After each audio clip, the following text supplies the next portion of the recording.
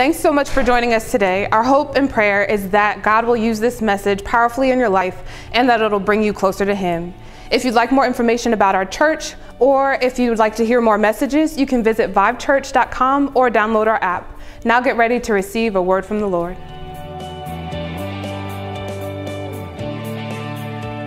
Good morning, everyone. So good to see everybody this morning. What a great crowd, huh? Yeah.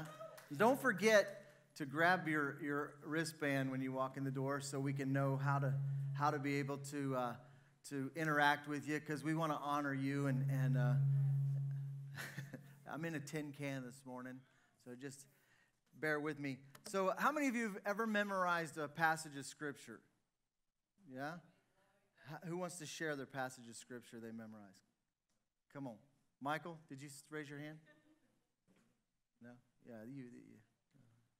No? Grace? Since you're no? On the spot. Can you quote it for me?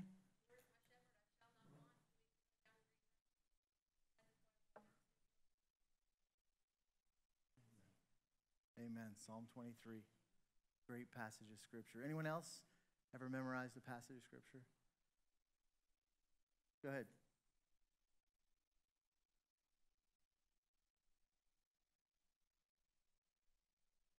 Amen. That's the same, Psalm 23. Good deal. Good passage of Scripture. So, Scripture memory is such an important thing. Listen, if you have never memorized a passage of Scripture, today I want to share one with you that is easy to memorize and I think would be important to memorize. But we're in Route 66, our summer series, and we're going through the book of Romans. And we're in chapter 8, which is really... first of all, Romans is kind of like the Constitution is to the United States. Romans is to us as Christians because of the doctrine, the theology, the biblical instruction that Paul the Apostle gives us. It's so vital for us, for our walk with the Lord.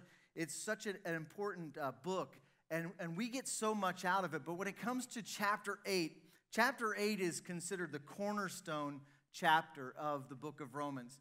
There are so many great verses of Scripture and so much great instruction from God's Word that we're actually going to camp out in chapter 8 for about 6 weeks, if you don't mind. And we're going to start out there today. But if you struggle with guilt, then you need to read chapter 8 in Romans. If you struggle with sin, you need to read Romans chapter 8. If you're going through trials and feel like you're being persecuted, you need to read Romans chapter 8. If you don't know how to pray, read Romans 8.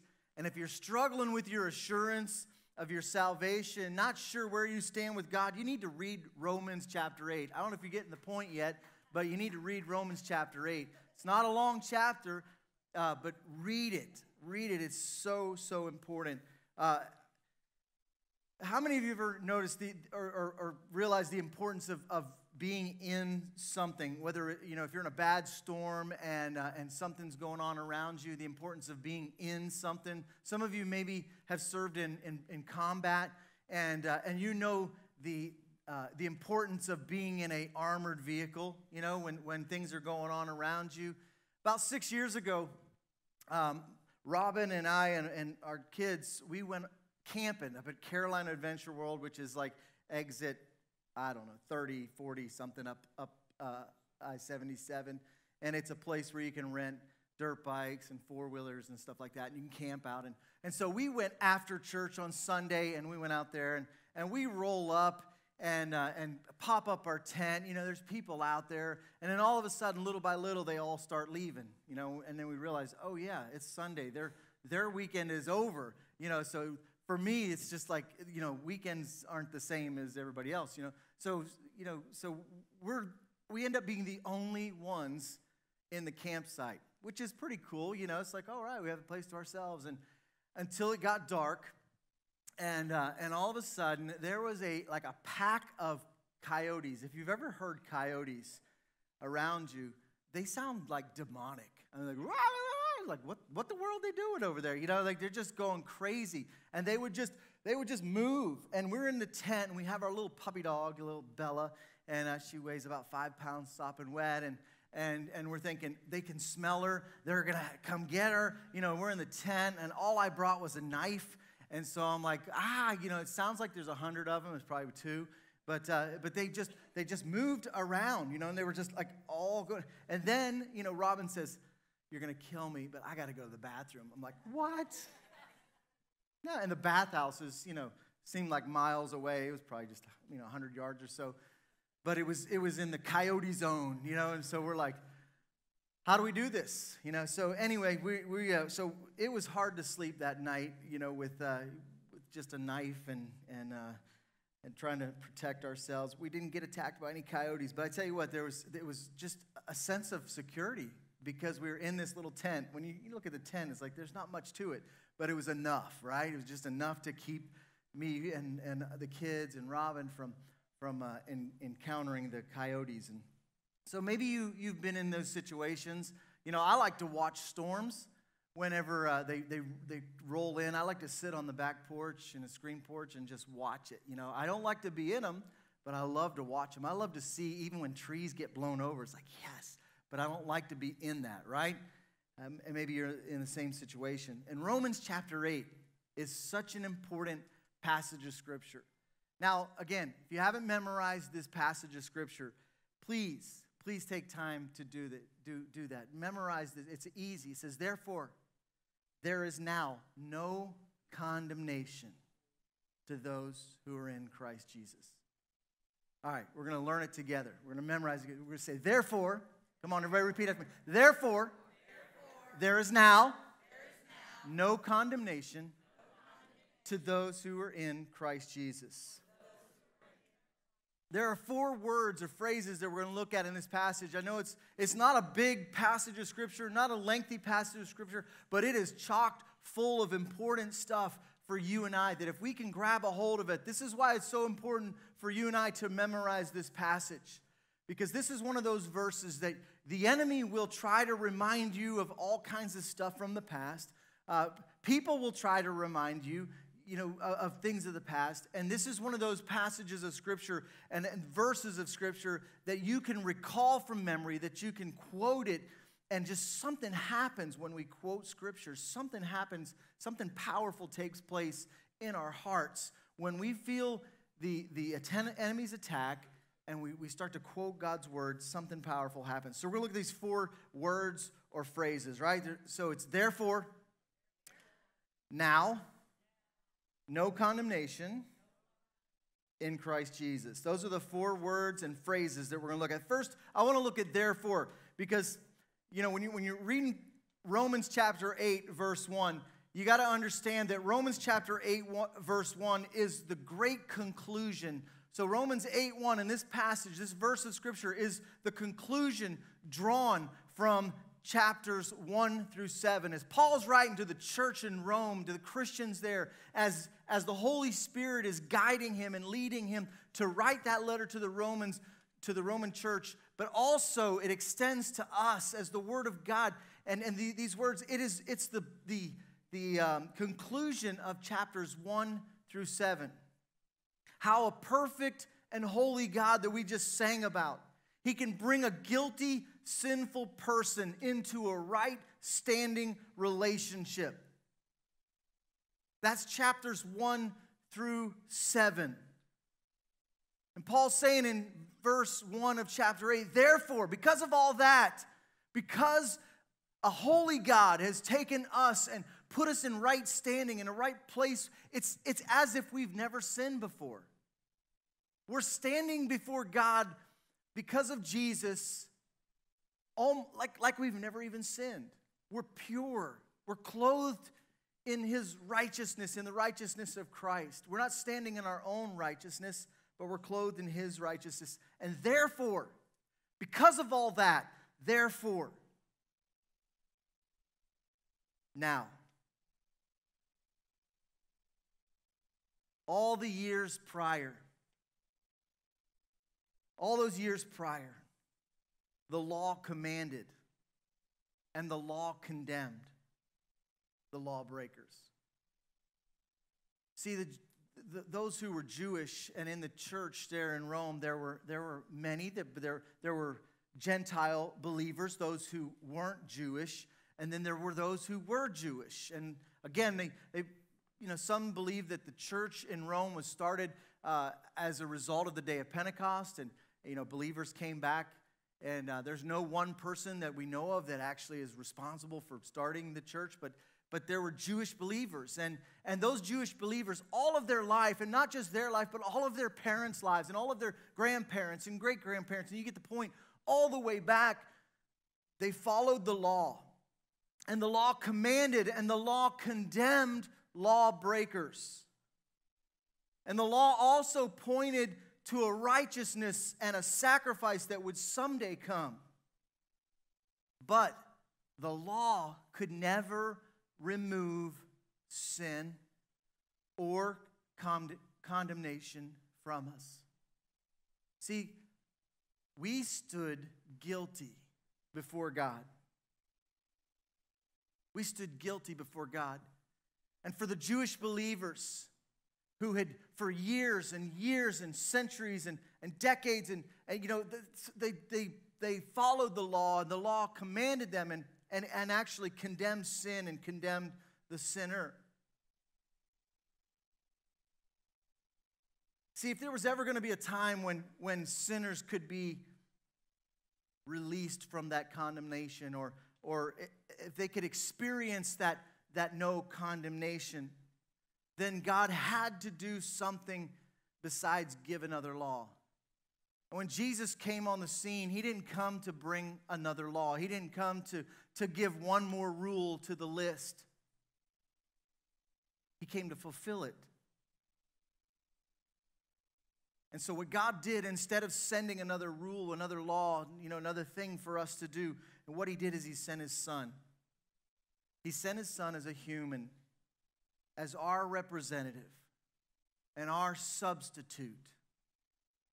And there on the cross, in the suffering of his son, God condemned sin.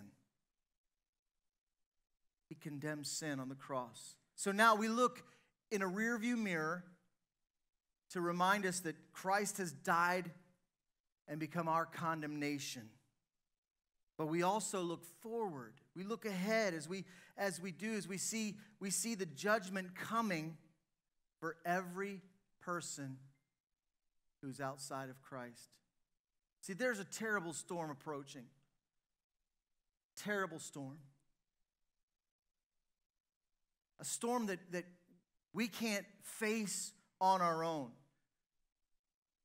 We already talked a little bit about the judgment of God and judging others and all that stuff, but we know God will judge sin.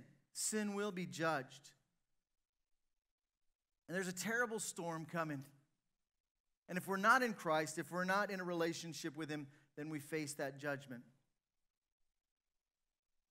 But now, therefore, because of Romans chapter 1 through 7, therefore, because of what Jesus did for us and how he made us right and put us in a right relationship with the Father, therefore, now, there's no condemnation. You remember when your parents would ask you, what don't you understand about no? How many of you repeat your parents? Just one or two? Do you ever find yourself repeating things that they would say, and then when it comes out of your mouth, you're like, what did I just say? Happens all the time.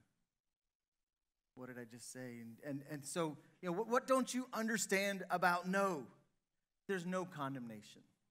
Somebody needs to hear this. Somebody needs to embrace this morning. Because for some reason, you think you're exempt from that. For some reason, you feel like, oh no, I've done so much wrong, or I haven't done everything right, and whatever. And so there's maybe still a little condemnation for me. Listen, there's no condemnation. Therefore, because of what Jesus did for us now, right now, not in the future, right now, there is no condemnation.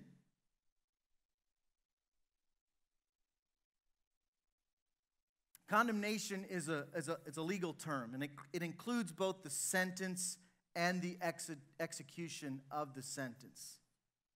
And we all stand before God guilty and condemned to eternal punishment.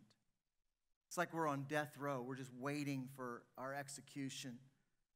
And if we died in that condition, we would pass into eternal separation from God. But since Christ bore the punishment that we deserved, see, Jesus became our condemnation. He took on our sin for us. Since Christ bore that punishment that we deserved, in him we are set free. We stand before God justified, like we've never sinned before, in right standing with the Father, acquitted, and all of the charges dismissed. I tell you, when you start to understand this, that's when worship really takes on meaning. It's not a song that we sing. I know that, the music part of it is great, but when you start to understand, this is what God has done for me. I didn't deserve it. It doesn't matter if you've gone to church all your life, or if you've served in charities or whatever, it doesn't matter. Nothing we do can put us in a right relationship with God. It's what Jesus did for us. And when you understand that, something happens inside of you. Something starts to rise up within us, and we realize that this is the God that we serve. He loves us and cares for us, and he's worthy of our praise. This is the most important phrase in this whole passage. Therefore, there is now no condemnation. There's no condemnation for you because of what Jesus has done. This is the most important part of that verse. For those who are in Christ Jesus. For those who are in Christ Jesus. This pardon, this no condemnation, this justification, this acquittal, all of this is not just some blanket thing that God just throws out over all of humanity, and you don't have to do anything for it, you just got it. It would be great in some ways, I guess, but in other ways, no, maybe not so great. But it's for those who are in Christ Jesus. That means you got to do something, right? You're like, wait, I thought there wasn't anything I could do. It's for those who are in Christ Jesus. For those who surrender their hearts, their lives to Christ. We saw already in Romans chapter 5 and Romans chapter 6 that there are two categories of people. There are those who are in Adam, who was the first human, who was our representative. He was, the spiritual DNA is passed down from him, and that's where we're born with this sinful nature. So there's those who are in Adam and those who are in Christ. Those who are in Adam are under God's just condemnation, and they face his awful wrath for their sins. But those who are in Christ have been clothed with the righteousness of Christ, and his death has paid the penalty for our sins, right? So that God can be both just and the justifier, the one who has for the one who has faith in him. See, for the unbeliever, judgment is before them. But for the believer, for those who are in Christ, judgment is behind us. When God decided to destroy the earth, he decided to do it through flooding the earth, and the only thing that mattered was, were you on the ark? Now we know, because of the biblical record, who was on the ark, but the most important thing, the only important thing was, are you on the ark? Are you in the ark? Are you safe? You know, people could say, well, I'm a decent person. I'm a good person. But are you in the ark? Are you safe? The only ones who were saved were those who were in the ark. So my question to you, are you on board? Are you in Christ? Are you safe? Are you with Jesus? And we've talked about this already through this series, and we'll talk about it again just because it's so important. And Paul raises the question because of what he says, that there's therefore now no condemnation to those who are in Christ Jesus. So the question, it's not a trivial question, it's a very important question. Are you in Christ Jesus? Are you in Jesus? See, I'm not under condemnation when I'm under grace. I'm not under condemnation when I'm under grace.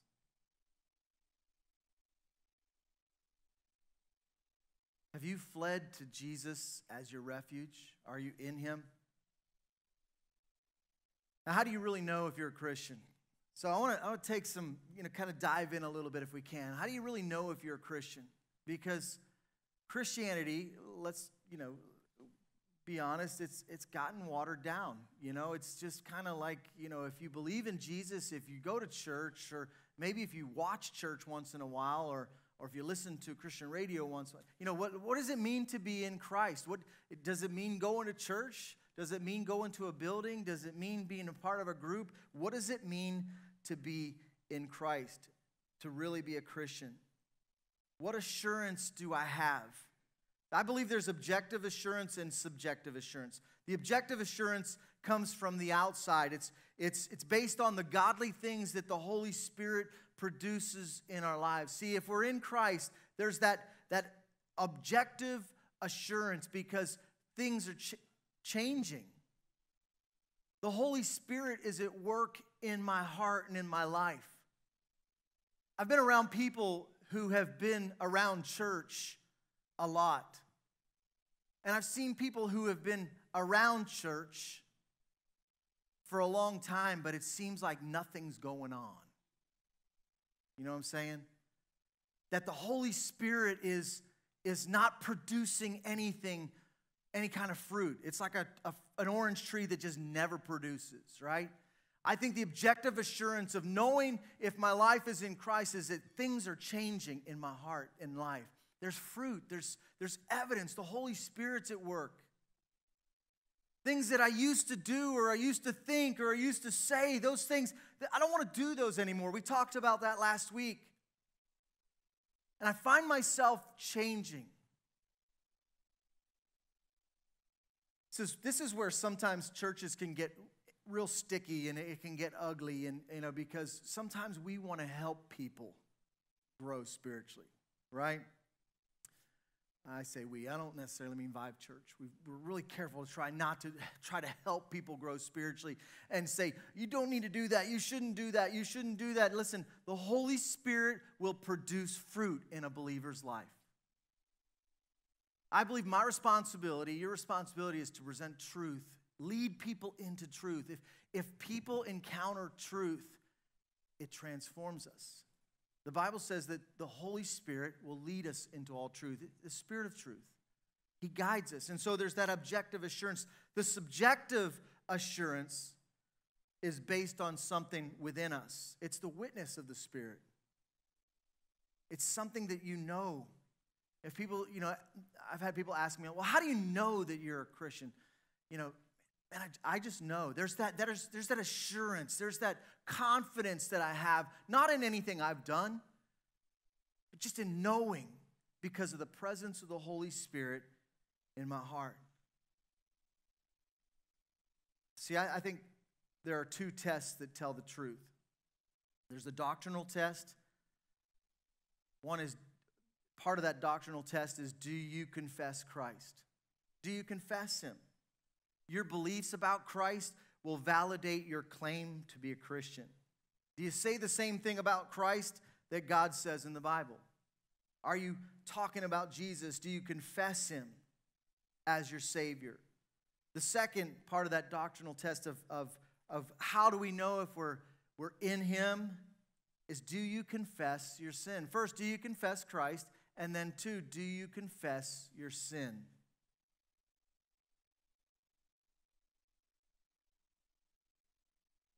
If someone comes along and tells me that they're a Christian but doesn't acknowledge sin, I don't believe them. I don't believe you if you don't acknowledge sin. We've all sinned. We've all fallen short of God's glory, right? 1 John 6:10 says, if we say that we fellowship with Him and walk in darkness, we lie. If we say that we have no sin, we deceive ourselves, and the truth is not in us. If we say that we've not sinned, we make Him a liar, and His word is not in us. So are you confessing Christ? Are you confessing your sin? That's the doctrinal test. The moral test is, do you obey God's word? Do you obey His word? As we encounter truth, see, truth, when we're presented with truth, we have choices to make. We can reject it. We can suppress it, or we can accept it. And there are things that God says in His Word, there's truth that when we stand face to face with it, it's tough because it challenges the way we're living. It challenges who we are. It challenges what we're comfortable with, what we've grown accustomed to. And kind of sometimes how we've almost created our identity around our sin. And when we're confronted with truth, it's like, what do I do with this? If you want to know, man, am I in Christ? Are you embracing that truth? Or when you're confronted with truth, do you look for ways to skirt around it? Do you look for things to try to maybe compare yourself with other people? Well, I'm not as bad as that person. I'm not as bad as this person. That's not the question. Are you obeying God's word? Are you embracing truth? Are you allowing the truth of God's word to transform you? 1 John 2:3 says, by this we do know that we know Him if we keep His commandments.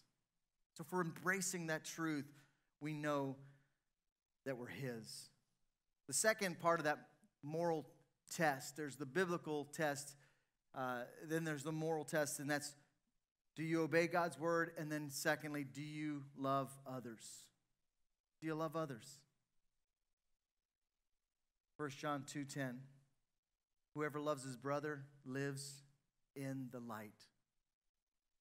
There's something powerful that happens in our lives as we grow in our relationship with Him, that His love is made perfect in us. That it's not just something we talk about, it's not just something we sing about, but it's something that grows in us, and we find ourselves loving others. Even others that we don't even know. Maybe others that even, think differently than us and talk differently than us and act differently than us. Maybe even others who don't even live in the same country that we live in, and they're across the ocean. But there's something that happens in us that love grows.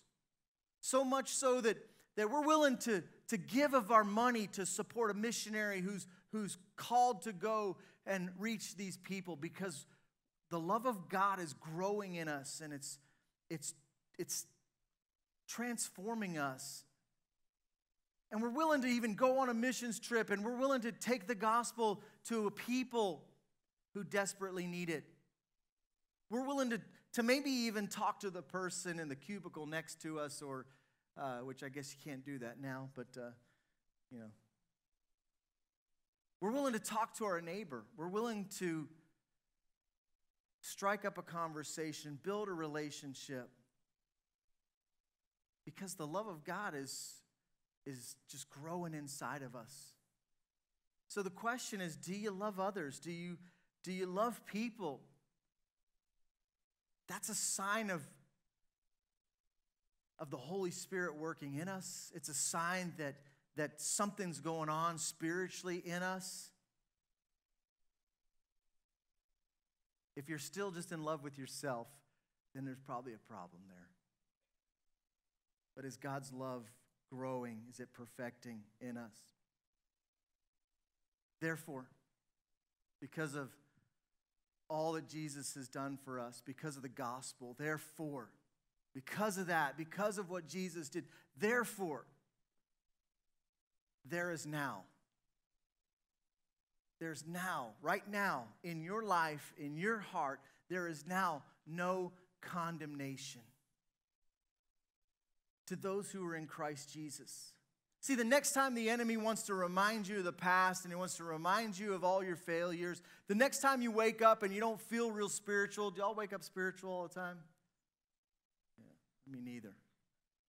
If you have one of those days where you're waking up and you're not feeling real spiritual and you're just wanting to, I don't know what you want to do when but something not what you're not supposed to do.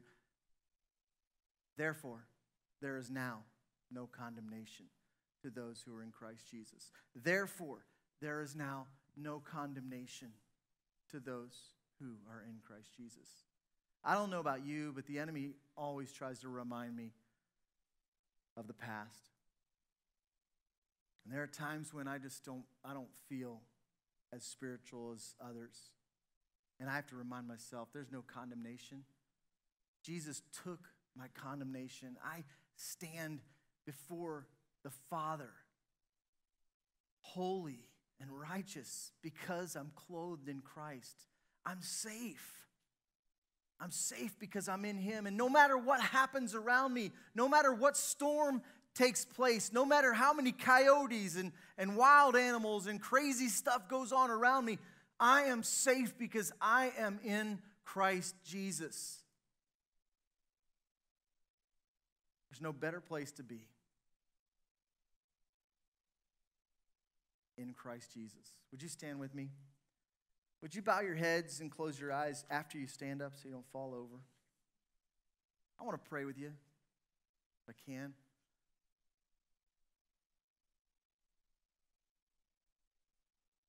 Are you in Jesus?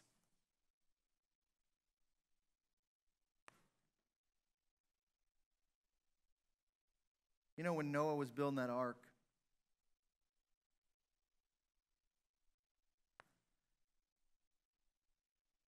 I'm sure as he was building it, people they would walk by and they would laugh. They'd ridicule. Why are you doing that? Why don't you come party with us? Why don't you come do what we're doing? Come on, what are you wasting your time for? What are you doing that for? You're crazy. Who believes this stuff? It's fairy tales. It's not going to rain. What's it even mean to rain? It had never rained before, so they don't know. Like, what is this rain thing you're talking about? People may say the same thing when you talk about Jesus coming back. They're like, yeah, whatever. I've heard that story before. So what is it? Why are you doing what you're doing? Why are you trying to get closer to Jesus? Why are you, And I'm sure they would ridicule him. I'm sure they would mess with him. But one day they walked into that ark, that big old boat, and the door was shut, and it started to rain. Listen, there's going to come a time and a day where the whole world, the whole earth, the Bible says, will be judged. And if you're in Christ, your judgment's behind you. Your sin's already been judged on the cross. But if you think, oh no, I think I can do this myself. I think I can handle this thing. I can live this life and all on my own. Then your judgment's still before you. Are you in Christ? Would you bow your heads with me? Maybe you're here and you say, Pastor Randy, I'm not where I need to be. I want my life to be in Christ. I want to pray for you. Father, I ask, Lord, that you would just stir faith in hearts. Faith and courage to take that step and to follow you and to trust you. And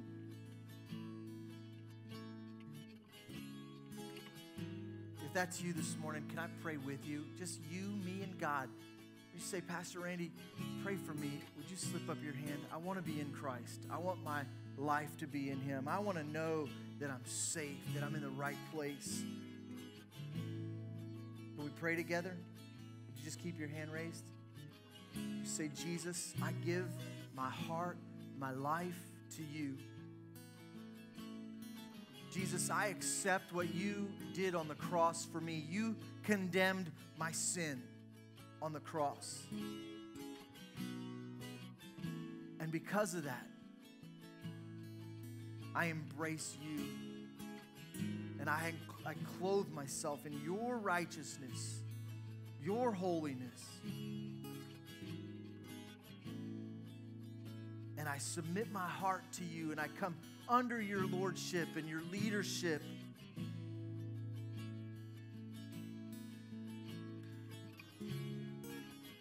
I give you my life. I give you my heart. And I trust you. In Jesus' name, amen. Thanks again for joining us today. We're hoping that this message brought you to life. If you have any prayer requests or if you'd like to connect with our church family, you can email us at info@vivechurch.com, or you can fill out the contact card section in our app. We're looking forward to hearing about all the ways that God is moving in your life. And until next time, go bring somebody to life.